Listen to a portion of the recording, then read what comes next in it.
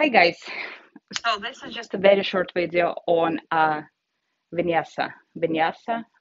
So I'm not talking about the vinyasa as a practice, but vinyasa as a kind of in between a movement, in between the flows, a sequence of movements we do in Ashtanga flow yoga in between the flows. So instead of, it's like active rest. Yeah, so when you come to your class, and if you're quite new to yoga and the instructor is saying, and now we move through vinyasa, and you don't have a 𝘗𝘕𝘠𝘈, what's happening? Okay, so just a quick one. So your vinyasa basically starts from wherever you finish. So your vinyasa is here, so you go into plank. Full vinyasa is you go chaturanga, you move into back extension, you move into down dog. Okay, and we treat every movement in a sequence as a pose, like a yoga posture. Okay, so we don't go like, okay, you need to breathe, you need to allow for breath. Every posture is a breath. If it's a very slow vinyasa, feel free to stay there for a few breaths in every single segment of the vinyasa. Okay, so we're going to break it down now. So your vinyasa can start in a plank. Instead of a plank, you can always come down onto your knees. Okay, so there's no right or wrong.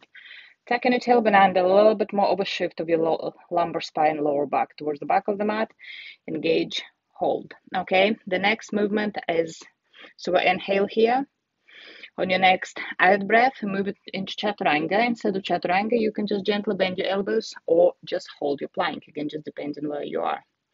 Your chaturanga is here.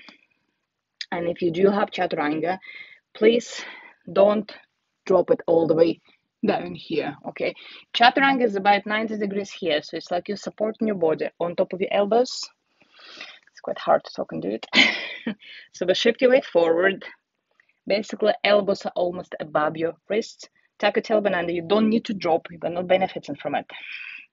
On the next inhale, but again, you don't need to do it. You can just stay on all fours. We'll move into a back extension, which can be a baby cobra, which can be cobra from here, which can be an up dog. Yeah, which you also don't need to do. So you can always keep your hips on the mat. On the next out breath, we move into down dog. The move, you can move either by coming back onto your knees, or you can move straight into down dog.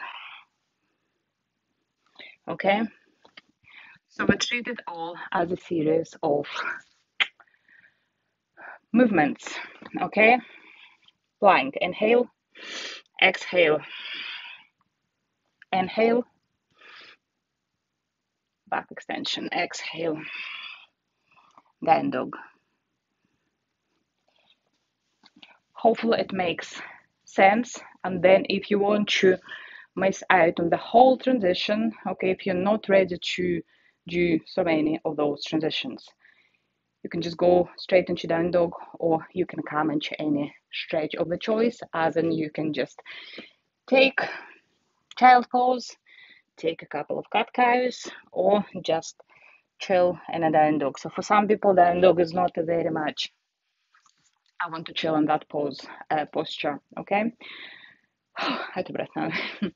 So play with it, have fun, and enjoy the practice. Bye.